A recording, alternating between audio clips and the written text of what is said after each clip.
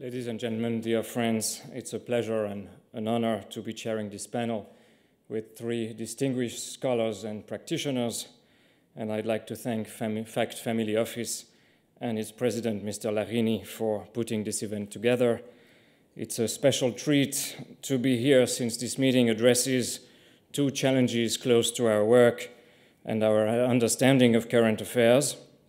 One is the monetary situation, which, as we know, is still a very political system with all the risks that that this entails, and we are right in the midst of it with the euro. The second is the advantages of competition between jurisdictions or the absence of centralization, one of the factors explaining Switzerland's resounding performance in the times and also Europe's historical success. And we are very much looking forward to listening to our speakers. Their presentations will be followed by a Q&A session for your questions. We'll first hear two different perspectives on the current European upheavals, one interpretation that we could characterize as post-Keynesian, based on the workings of fiat money, and the other from an Austrian free market point of view, which will be followed by an analysis of Switzerland's best-kept secrets for its enduring success. I'm happy to introduce our first speaker. Warren Mosler has more than 30 years of experience in the financial services industry with such firms as Bankers Trust and Beck & Company in New York and William Blair & Company in Chicago. He is a founder and principal in the Illinois Income Investors and AVM LP broker-dealer companies and president of Valence Company in St. Croix in the US Virgin Islands, where he is currently based. There are surely worse places in the world. On the entrepreneurial side, he is also a director and major shareholder of Enterprise Bank and the president and founder of Mosler Automotive, a sports car manufacturer based in Florida. In the field of ideas, Mr. Mosler is the co-founder and distinguished research associate of the Center for Full Employment and Price Stability at the University of Missouri in Kansas City, which supports economic research projects and graduate students.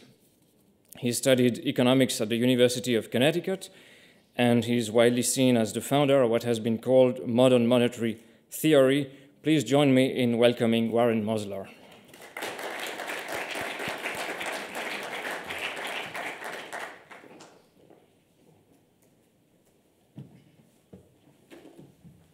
Thank you very much, and I'd like to thank the organizers and give the translators a chance to translate everything I say.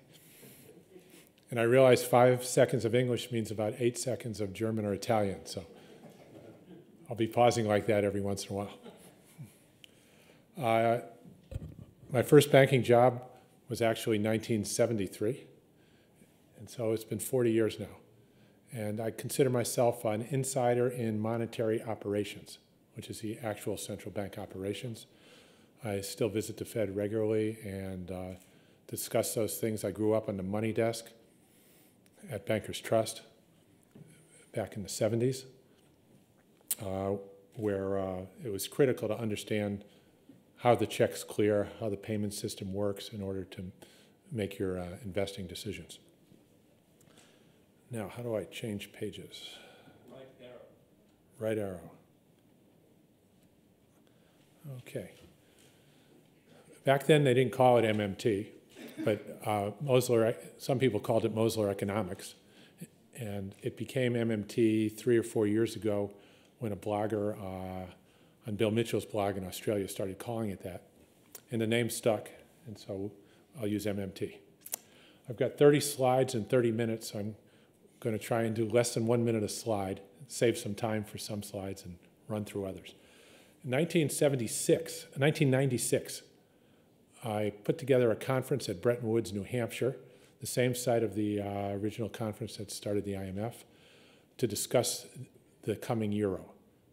I saw a serious problem with that. My business associates, I spoke with them. They saw the same kinds of problems. We got together. It was an interesting crowd. We had people from all the major dealers. We had Charles Goodhart from the Bank of England and Bernard Connolly, who had just been thrown out of the EU unceremoniously, and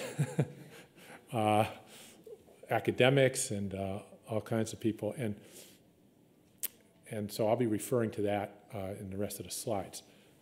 1998, this is the history, the currencies were irrevocably locked. That was the same. The event in 2001 where it turned into the euro was secondary, but it was 1998, the locking of the currencies was the main event.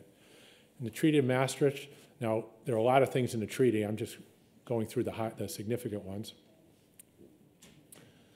Member nations retain their national debts, 3% annual deficit limits, bank deposits insured by member nations, and no ECB support for the member nations. It was called the no bailout provision. These were the cornerstones, okay? So what happened was, our point was, what Europe did was all the member nations changed themselves into what are effectively US states. And so the analogy would be that the states in the US would be insuring the banks. So California would be insuring Bank America's deposits. New York would be insuring Citibank's deposits. We all know how long that would have lasted in the 2008 crisis. You know, less than 15 seconds. And that's exactly what happened in Europe. We talked about this back then in 1996. Like the US states, the new member nations were revenue constrained, like you and I, like all of us. Only the ECB would not be revenue constrained, like the Federal Reserve. What does that mean? They don't depend on taxing or borrowing in order to spend. And in fact, if you look closely at the accounts of any central bank from inception, they spend first and then they borrow.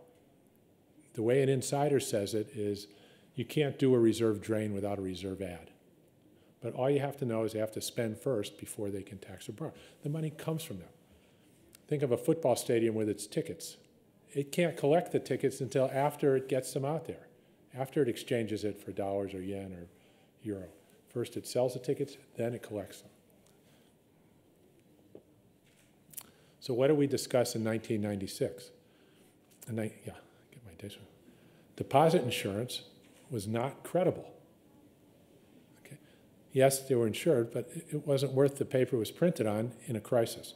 Member nation interest rates were subject to market forces. We discussed this back then and what that would mean. Member nation fiscal policy was pro-cyclical, again like the US states. This means that in a downturn, they're all forced to tighten up. And in this last downturn, 2008, all the US states tightened up. They raised taxes, they cut spending, they made it worse. And the European member nations would be forced to do the same thing in a downturn. Cut spending and raise taxes, which is exactly what happened. Now, on the way up, it's the opposite, of course. On the way up, when things are good, all the states go the other way. They increase spending, they borrow like crazy, they lower taxes, you know, they're having a good time. Same thing in Europe. It's the way down. So that's what's known as pro-cyclical. They enforce whatever cycle's in place. On the way up, it runs up harder. On the way down, it falls harder.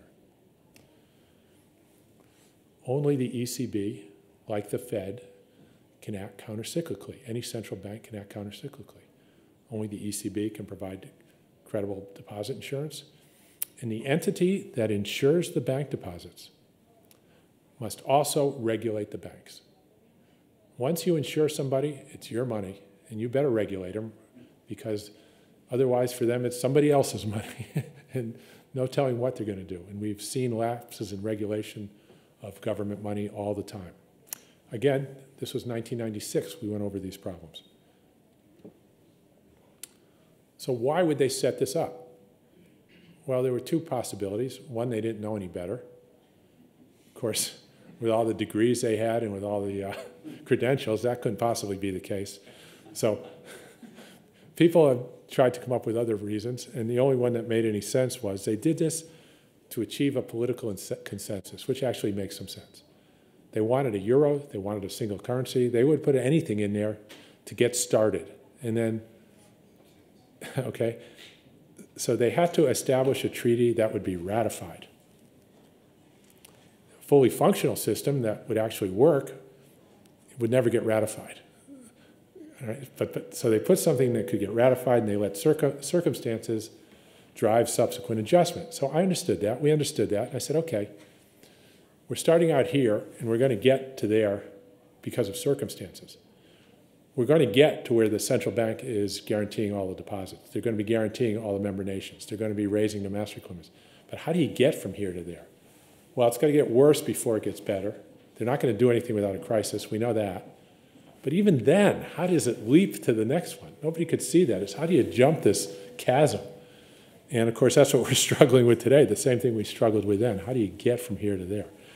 The new euro, it worked reasonably well on the way up, supported by private sector credit expansion. And I'll just flip ahead here. Here's private sector credit expansion growing as high as 10% up to 2006. And that was what was supporting the modest growth that we were getting. As soon as things went bad and the private sector can't borrow anymore, or it makes no sense for them to borrow, the whole thing collapses, like we said, and they make it worse, and they're still struggling now. Okay, so let me go back. It worked reasonably well on the way up. And it can work for a long time, just like any Ponzi scheme, like Bernie Madoff. Anybody heard that name? It worked fine for 10 or 20 years on the way up, but as soon as the game's up, it never works again. When the game's up with a Ponzi scheme, it's over.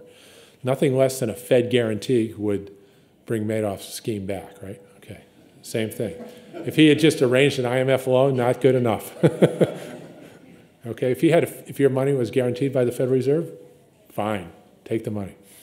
Okay, it all went bad in 2008. Circumstances forced change, precisely as discussed in 1996. And there's your chart again. Post-2008 trauma. Lack of credible deposit insurance triggered the bank liquidity crisis, just like we feared 12 years before. Market forces drove up member bank interest rates. You remember when they were all 25 basis points apart, and people were saying to us, like, what are you talking about? You know, there's no interest rate problem. Look at Greece. They're funding themselves. It's like, yeah, Madoff was funding himself too. It's fine on the way up. These things never have a problem. The private sector is pro-cyclical. It's on the way down that you get your problem. And we had some minor hiccups. It takes a big one, but once you trip, you fall hard. Member nations were forced to act pro-cyclically with austerity, ongoing. You take a bad economy, private sector credit demands coming apart, deficits go up automatically through transfer payments and falling revenue. Deficits go up some more. What do? You act pro-cyclically, just like the US states. You raise taxes, you cut spending, you make it worse. And that is still in progress. The EU had two problems. The solvency problem. It got bad enough where Draghi said, we're going to do what it takes to end this problem. We know what would have happened. Well, we don't know what would have happened. We know it would have been pretty bad if he hadn't done that, because the whole thing was about to end. Okay? And so we knew had to get bad enough. That's how bad it had to get for the solvency problem. Interest rates escalated, unable to access funding at any rate. And that was not going to change without the ECB saying they were going to do what it takes. They set the stage with Trichet proposing a plan for the ECB. That was the break in the ice, so to speak. And it wasn't even allowed to be discussed in polite conversation that the ECB could possibly have a role in that. Suddenly, Trichet, he'd been out of there, but just proposing that allowed it to be discussed. Soon afterwards, Draghi came through with the support. Again, there's no choice. It has to be that way. Okay, the output gap. Okay, that's the second problem. So solvency they addressed. The output gap is unemployment, and let's get along. Circumstances force the ECB to act beyond the spirit of Maastricht. Okay. The ECB provided unlimited bank liquidity, just like we talked about. They did it by expanding the acceptable collateral. There is no nation in the history of the world that's ever functioned for any period of time without it. In 1933, the US closed down 4,000 of 8,000 banks because there wasn't deposit insurance and reopened with deposit insurance. There's a reason there's deposit insurance. It's because it doesn't work without it. People have tried it. They would have left it in if it hadn't failed. It always fails, and that's why we have it. The ECB allowed nations to recapitalize their banks with new issues of their own debt. That's what Ireland did. They issued Irish bonds, which the banks could then borrow against to recapitalize. You know, the whole thing was just a smoke and mirrors game to recapitalize. But again, it's the ECB writing the check. They are not revenue constrained. They spent €1 trillion last month. Okay, did anybody talk about where they got it? Did they tax anybody? No. Did they borrow it from China? No. Okay. Chairman Bernanke was asked where the Fed got the hundreds of billions for the banks. He said, we use the computer to mark up the numbers in their accounts. Okay, it doesn't come from anywhere. The central banks are the scorekeepers for their currency. Like any scorekeeper, it's just accounting entries. And they are now doing what it takes to ensure member nations can fund themselves. But they're not doing it formally, and they're not doing it on a legalized basis. So it's still, they address the solvency issue, but it's not permanent because they are requiring, there's conditionality, they call it. Yes, we will support you, but it's conditional. It's conditional on implementing austerity. You must act pro-cyclically. You must raise taxes, cut spending, make the economy worse, or we will not fund you. So they've solved the funding issue, but the output gap continues to widen. Here's German household consumption. I picked Germany because it's the best. After all these years, you can see it's hovered mostly around 0, and they're doing well. A little blip up every once in a while to something any normal country would consider a bad day. And that's the strongest one. You know what the others look like. They're just straight down. This is like a sinking ship, and there's a little bit still above water. Restoring unemployment and output. Now, let me tell you, I'm looking at this from a practitioner's point of view. I've been 40 years in the securities markets. When I ran my hedge fund from 82 to 97, before turning it over to my partners, we went 15 years without a losing trade. We had a 6% alpha, and I'm not trying to get your money. I'm not doing this right now. But the idea was if you understood how these things worked, it gave you an advantage. So who else in the dealer community understands how this works right now? Who's on my mailing list? How about Credit Suisse, JP Morgan, Goldman Sachs, Nomura, pretty much everybody. You go to a big financial conference in the US now, more than half the people more than understand this and think this way. So people who are like, get paid to be right about what's going to happen, understand it this way. And when they look at the next thing, they're looking at it in this model, not because they have some philosophical reason to favor one side or the other. I mean, they don't care if you increase spending or cut taxes, but they know what works for markets and what these things do to markets. So a lot of what I'm telling you is related to what these things do to market forces. Okay, with tax hikes and spending cuts, every forecaster paid to be right, not the ideologues who are just out there trying to make headlines, but the guys who are paid to be right, they will lower their GDP and employment forecast. So when the US raises taxes, cuts spending, they'll all lower their forecast by 0.5% or 1%. When the UK does that, they lower their forecasts. And if they're wrong, they lose their jobs, okay? It's not about trying to promote an agenda. And I'm not saying they're always right, but this is what they do. But they're mainly right. This is what the Federal Reserve forecasters do. Okay, this is what the ECB forecasters do. With tax cuts and spending hikes, the same forecasters raise those forecasts. The ECB has fixed the solvency issue, so what's the problem? Everybody knows we can make this economy better by cutting taxes to let private sector grow or raising spending for the public sector. Like, why aren't we doing at least one of those? Why aren't the politicians who want to cut taxes and shrink the government pushing that? Why are they both sides promoting something that they both know makes the economy worse? Our Republicans let taxes go up by a record amount at January 1st. They signed pledges not to do that. Okay, the Democrats let taxes go up in their own constituency, people working for a living, regressive punishing tax on payrolls. Like, why are they doing that? So they all want the deficit to be lower. Obstacles to recovery. Okay, so I know this is going to happen. There's widespread agreement that, if you haven't noticed, that deficits are too large. Has anybody noticed that there's agreement that deficits are too large? Yes. Even Beppe Grillo, he states deficits must be lower. He's proposing debt reduction by repudiation. Okay, that's just a tax, right? It's a tax increase to get the deficit down. What does that do to an economy? Well, we saw it in Greece. Greece taxed bondholders 80%. Did unemployment go down? Did the GDP go up? No, it gets worse. Maybe not as a lot worse as if they had taxed somebody else, or maybe worse than, but it makes it worse. It doesn't work. Everybody in the Italian, you know, they could say there was opposition and whatnot, but they're all on that same side of deficit reduction, even there.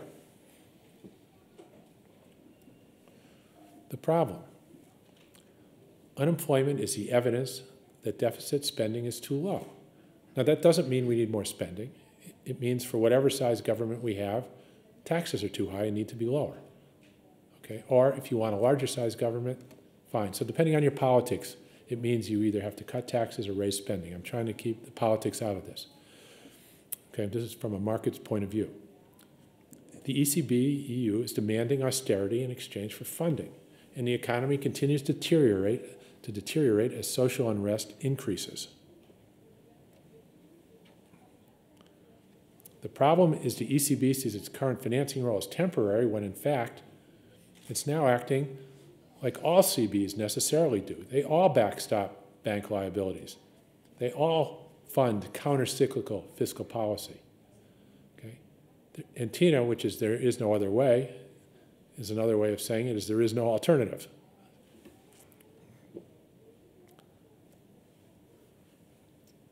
Okay, so to recap, the problem, everyone agrees the problem is the debt is too high. Unfortunately, they're failing because the debt is too low. Okay, now where does MMT come into this? The big thing is the simple recognition that the currency itself is a simple public monopoly, for better or for worse. You might not like it, you might want private money, whatever. I'm trading the markets, I'm trading what we have out there. It's a public monopoly. The funds to pay taxes and any net savings of financial assets ultimately comes only from government spending or lending. It can't come from anywhere else. If I've got $1 in my pocket, my first clue is it's signed by the Treasury Secretary. It can't come from anywhere else if it's not counterfeit. Okay? If you pay taxes, your bank's reserve account gets debited. It can only get a credit to cover that from the US government. Nobody can credit the account that's used to pay taxes except the US government. All the credits, all the dollars to pay taxes come from the government, okay? So as a simple point of logic, the US government spends first and then collects taxes, spends first and then borrows. Insiders in monetary operations know this. Again, the way they say it is you can't do a reserve drain without a reserve add. Okay, there is no such thing. What is balance? Government spending, $4 trillion in the US, they're just crediting somebody's account. The number goes up in accounts. Taxes makes the number go down. It goes up 4 trillion, they tax 3 trillion. That's the deficit. We're running a 1 trillion deficit. That other trillion is sitting out there in somebody's account. That's called net financial assets. That's savings. Okay. Balance means the government spending is equal to taxes plus the net savings. Okay? So government spending is always balanced by taxes plus net savings. If the government overspends and tries to shove too much net savings out there, you're going to know it because you're going to get inflation from this policy. You can get inflation from other things. The Saudis can raise the price of oil. You can have crop failures that we count as inflation. You can have a VAT tax we count as inflation. But from monetary and fiscal policy, the inflation comes from too much spending. Okay, and there are other definitions of inflation, but without getting into that, I think you know what I mean. So, if the government spends enough to cover the tax, but the trillion is not enough to cover the savings desires, people want to save more, then we're not in balance. And the evidence is unemployment. The economy is looking to work to earn even more because it wants to save it. It's already paid its taxes. The dollars are going to just pile up as more savings. They can't go anywhere else. And because people are looking for work at current wages, we're not spending to the point of inflation. We're just hiring the unemployed. Again, it doesn't have to be government. Government could cut taxes, so the private sector would hire to the point of unemployed. Very important distinction. My first proposal now was to eliminate FICA taxes at year end, not raise them, to increase the private sector spending.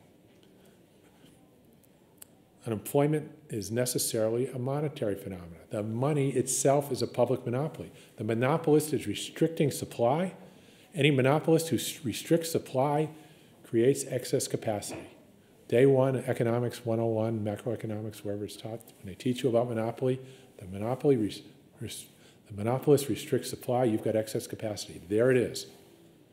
The classics were right. Unemployment is always a case of monopoly. But the monopoly is the currency monopoly. It's the monopolist restricting supply. It's right out of the classical economic textbook. Somebody called me a post-Keynesian at the beginning. For a given size government, mass unemployment is evidence the economy is being grossly overtaxed. The answer is always, that's the economy we have, is being grossly overtaxed. The answer is always to cut taxes or increase spending, depending on one's politics. Turning litter into money. Taxing functions to create unemployment. What does that mean? I'm the government in this room. Here's my new money, my business card. Anybody want to stay afterwards and work for one of these to help clean up? No. Does anybody want to buy one for 100 euro? No. This is if I drop this, it's a piece of litter. I'm going to have to pay somebody to pick it up. Okay. Now I'm going to introduce one new rule into this. I'm going to tell you one more thing. There's one door out of here, and there's a man out there with a machine gun, and he works for me. And you can't get out of here without one of these. Okay. Now, can you feel the tax? Can you feel what it's like to have a tax liability? You have to pay these or else you can't get out of here. All right. Now, who wants to work for one of these? Okay, what choice do you have? You're the economy. Nothing. Maybe I could sell it for 10 or 20 or even 100 euro if you really want to get out of here. The tax man turned litter into money. It's critical to understand this. Now, you can replicate this in any room full of people. You can tell all the stories you want, but you can replicate this. You can go through all the evidence, economic recorded history, and it's all consistent with this. When tax collection ceased in Beirut, the currency went worthless. When the South had a currency, it had inflation, but it kept 1 million men in the field in the Civil War because they had to use it for taxes until they lost, and then it went worthless. Okay, it's always the case, 100% evidence. Okay, now, why did I tax you? I didn't tax you to collect my cards. I don't need them. I taxed you to cause you to be unemployed. What does being unemployed mean? Unemployed means you're looking for work that pays in this currency. You're looking for work that pays dollars. You're looking for work that pays euro. You're not just looking for volunteer work. That doesn't count. Okay. The tax causes people to be looking for paid work. It creates unemployment. And then when I give you jobs that maybe take an hour of your time, there is no more unemployment in my cards because I've now paid you all. Okay, I've employed you. I've provided the jobs for the unemployed that I created. Now, you're just going to go back out and work for your euros, all that. I don't care if they're competing currencies or whatnot. I can use my currency to get you to clean my room if I can enforce my tax. If I can't enforce my tax, then you can just walk out. It doesn't work. Okay? The purpose of the currency, in the first instance, is always to provision the government. Now, that's why I say taxes function to create unemployment. Government spending employs the unemployed that the tax created. If there's 50 people in this room and I tax you each one card and I only let you earn 40, I guarantee you there's going to be unemployment. There's at least 10 of you who are going to look to a job that pays this because you want to get out of here. Now, I'm trying to run a surplus. I'm going to tax you 40 and try and collect 50. Something wrong with me. I put this system into default. Right? Why would I do that if I understood it? This is just stupidity. Okay, so why would the football stadium try to collect tickets before it sold them? You just don't do that. It's because every congressman thinks, every MP thinks he's got to get the funds to be able to spend. Now, if you're Italy, California, one of the US states, one of the member nations, they are like you. They're not like me. The central bank is like me. The US government is like me. The European Parliament's like me. You've got to understand the difference between the issuer of a currency and the user. Who is pitching and who's catching, who's making the rules and who's following the rules. Okay?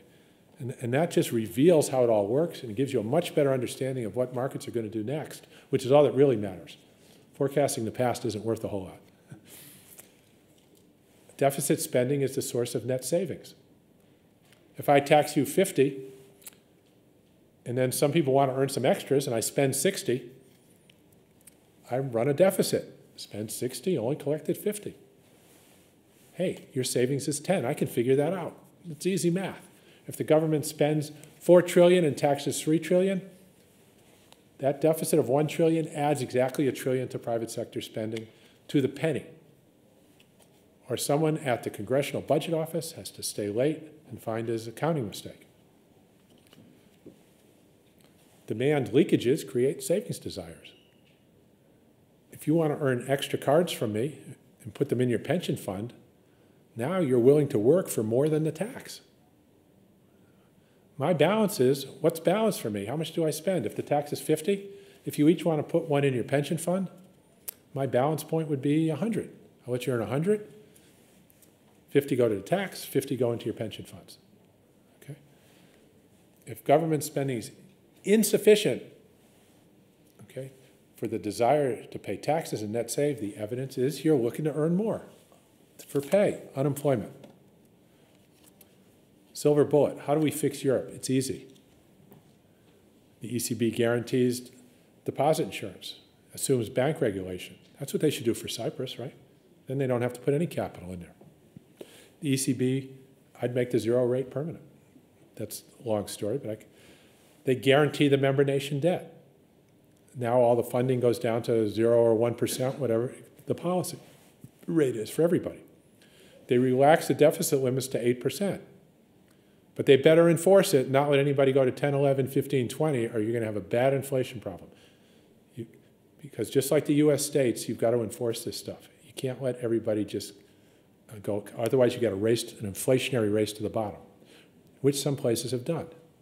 And when you see that happening, you get short the currency and the bonds.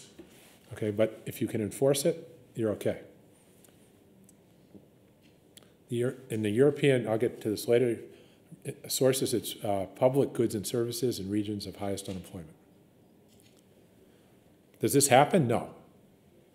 Okay, but that's what you'd have to do to fix it. It isn't going to happen. Instead, we're going to have continued austerity. It's going to expand to the financial sector with transaction taxes and various PSI. These are taxes on depositors, taxes on bondholders. It's the low-hanging fruit now. Do you want the next country to go into austerity? They're going to either have to get rid of the last police officer and the last school teacher and the last public servant, or they're going to tax, $20 trillion in savings accounts. Which politically makes sense. Well, look at Italy. Mr. Grillo, go after the bondholders, go after the savings account, go after the depositors. You might not like it, but the political reality is, they've taxed everybody else they can, and this is the big thing left, and they're just going to go after it. And we said this with Greece, that they were going to do this, and now they're going to do it. And they said they would never do it again, and now they're doing it with Cyprus. Talk is cheap. The political reality is that's where you go for the money, where the money is. Wealth destruction via austerity continues, okay? And it makes the economy worse. It doesn't work. Unemployment and wealth destruction increase social unrest.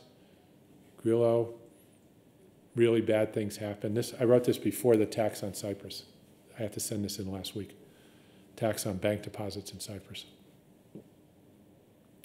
That's it. Okay, how's my time? 5 minutes left, okay. because these slides aren't numbered, so I don't know how far I've got. Okay, foreign trade, additional topics, foreign trade, fiscal transfers, inflation, very big point, and employed labor, buffer stock, price anchor. See how I can do. Foreign trade. If you go back to the old textbooks, everybody knew this. Exports are real costs. Real, we mean real goods and services versus just paper, nominal, book entry, real costs. Imports are the real benefits. And it's all about optimizing real terms of trade. Your real wealth is your pile of stuff. Everything you produce domestically, hopefully at full employment, if you can figure that out, plus what everybody sends you, minus what you send them. And that's what's left for your consumption.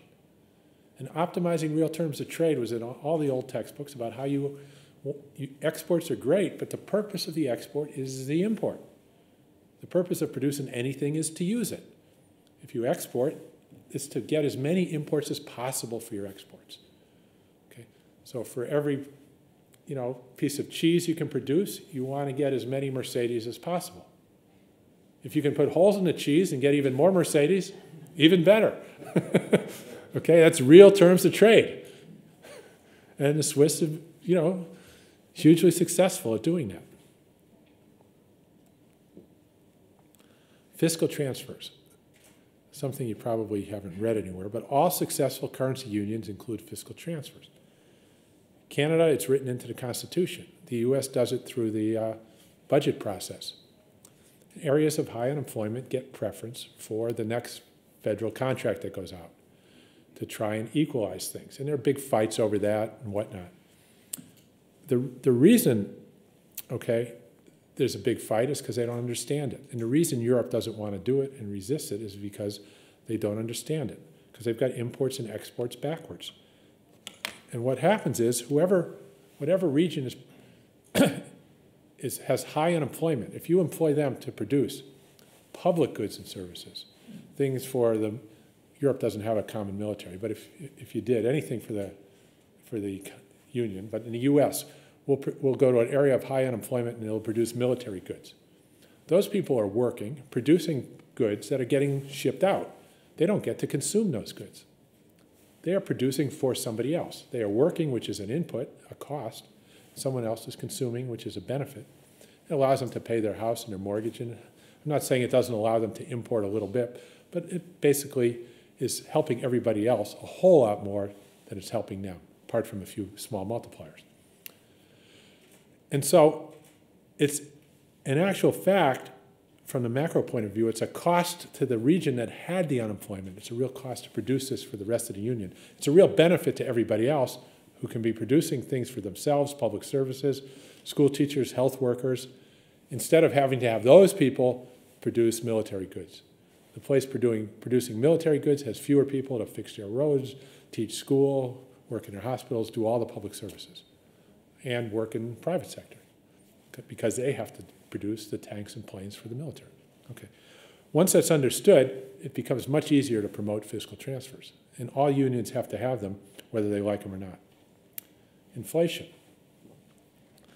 The price level, necessary, we have a monopolist. Monopoly's easy. You know how prices are determined when there's a monopoly. The monopolist is price setter and not price taker. See, you study monopoly for 15 minutes and you move on to the next one. Competition's the hard part, figuring out what the price is. Monopoly's easy. There's no choice. If you have a football stadium and you've got tickets, you've got to set the price. Yes, you can set the wrong price and nobody will show up. It's too high. You can set the price too low and too many people. But the market is not going to change the price of your ticket. It's your reaction function that will change it. It's not like you're out there bidding. When you have a monopoly, you have to set the price. I have a monopoly on these cards. This abstraction is 100% accurate, okay? You need these cards to get out of the room. I can tell you 1 hour to earn a card or 2 hours. If I tell you 1 hour, it might be worth 50 euro to somebody else to do your work and let you get out of here for 50 euro. If I tell you 2 hours, I've just doubled it. If I pay you 1 an hour, 50 euro is where that would probably trade among you. If I say you got to work 2 hours, it's going to be probably be worth 100 euro. If I pay 2 for an hour's work, I've just devalued my currency, 25 euro. It's a function of what I pay. Now, that doesn't mean it makes sense for public policy for the government to change prices. What it does mean is it tells you the source of the price level. Now, inflation gets, what we use for inflation includes a lot of other things, including taxes and everything else. That's not economics, that's politics. This CPI is inflation? No, that's politics. Okay? But you can recognize what comes from the currency and what comes from other things. Okay?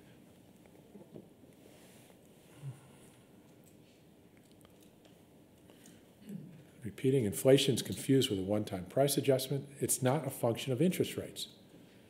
If I told you you could earn interest on these cards if you had some extra and I pay you more cards, it's not going to affect anything. Okay? It's not if inflation is not caused by excess demand, it's not cured by unemployment. If the Saudis double the price of fuel and it goes up, you can double unemployment. You're not going to bring it down. Somebody's got to go over there and have a little chat with them before the price comes down. Or there have to be substitutes coming in, or they have to lose their monopoly. But as long as they have a monopoly at the margin of 9 million barrels a day and that gets sustained, you pay their price or you shut the lights off. Conclusion. The European slow-motion train wreck will continue until there's recognition that deficits need to be larger. The continuing efforts at deficit reduction will continue to make it all worse. That's all I see right now. I don't see I think everything continuing to go in the wrong direction. I see when they're easing up on Spain, they just give them more time. They don't tell them they can go the other way. Just giving them more time. I hope I didn't run ahead of the interpreters. Okay. Thank you very much.